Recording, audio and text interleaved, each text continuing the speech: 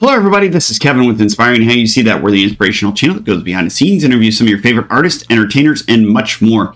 So today we're back with a Tech Tuesday. Again, make sure you do like, subscribe, and put in the comments below anytime that you're looking for anything that we can help you out with, and we try to put out as many segments as we can. So in the last video, we had some questions about the speaker settings and some of the issues that we were trying to tell you with the G560 speakers, whether you have these hooked up to your PC, other gaming devices, entertainment centers, whatever it may be. Of course, the Logitech does have the app on their system. As you see here, we have our, the 560, the Brio, the Yeti, and we have a few other things hooked in here through the Logitech system. So some of the questions that you had in regards to this, and our tip on the last one, you can revert back to that video, what that tip was about these speakers not working at all.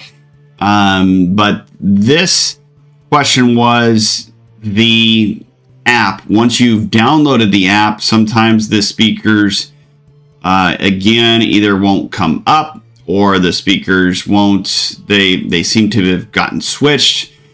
So here's a couple of the key issues that we have saw, and if there's anybody out there that ran into any other different issues, let us know and we'll try to either diagnose it, or if there's other tips that you guys have, let us know as well, and we appreciate that. But in regards to that, once this is downloaded, you have your new hub pretty much either updated, whatever it may be. So once you've done that update and it's done, we have saw a lot of times that the computer isn't either restarted, and a hard restart isn't done, and then it does lock it up or resets it into a different file, format system. Now, always do make sure you try to restart it, and once it's done, and then re-update it, and then it'll be ready to go. Now, if that doesn't happen, there's a number of different settings in here that it does kind of revert back to. And when I say revert, I'll show you here on the next screen.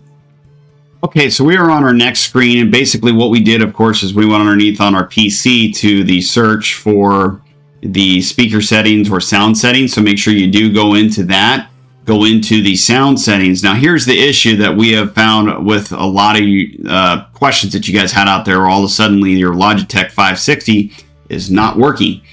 So the reason is this will actually, on your PC, when you go to restart it, for some reason, I don't know why, but they will automatically put it underneath your existing, like one of these other speakers that you may have. I mean, we have several on here, but usually sometimes it defaults to your original PC or your original speakers that you have on there. Just go ahead and make sure you click on the Logitech 560 and reset it, and it should already be on there. You can go in the, manage sound devices and all that other stuff in here too, and the outputs. So if that doesn't work, then there's a couple other options, and some of these things are just, it's so weird with Logitech and the speaker settings and PCs. Sometimes I don't get it.